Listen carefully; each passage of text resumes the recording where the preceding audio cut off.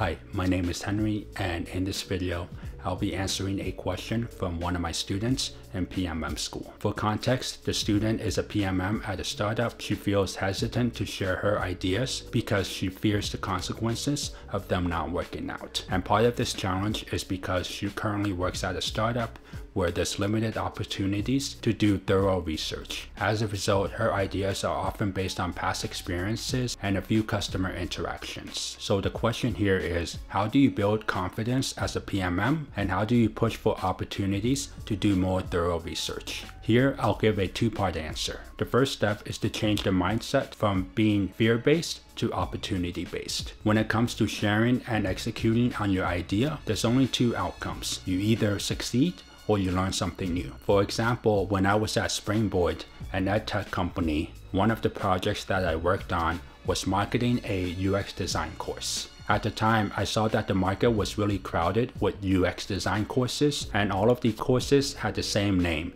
which was UX Foundations. And because of this, I saw an opportunity to differentiate our course by changing the name of our course to something else. I did some customer interviews and found that the best name to go with was UX Essentials. However, when we relaunched the course as UX Essentials, we saw that applications and enrollment both dropped. And that's when I did an A/B test to compare UX Essentials with UX Foundations. And we found that UX Foundations performed better in driving conversions on the website. I eventually changed the name of the course from UX Essentials back to UX Foundations. From this, I learned that sometimes it's okay to go along with everyone else versus trying to stand out. In other words, clarity was more important than differentiation. Now moving on to the second part of the question, which is how do you make a case to do more thorough research at your startup? The answer here is quite simple. As a product marketer,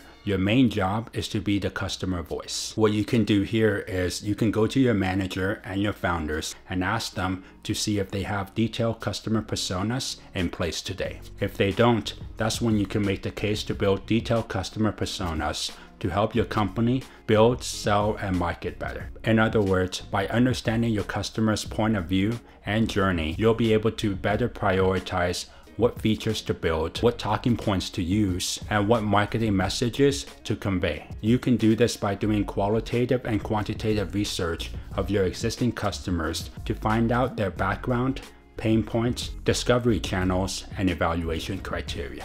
Once you've built out your customer personas, you can do internal training with your product and sales team to help them better understand your customers. You can also record the training and incorporate it as part of your new hire onboarding. That's all for today. If you found this video helpful and want to learn more about product marketing, check out the Product Marketing School at PMMschool.com. There, I'll teach you everything about product marketing, and I also host a monthly office hours where you can ask me all your questions and connect with other aspiring and new PMMs. I hope to see you there.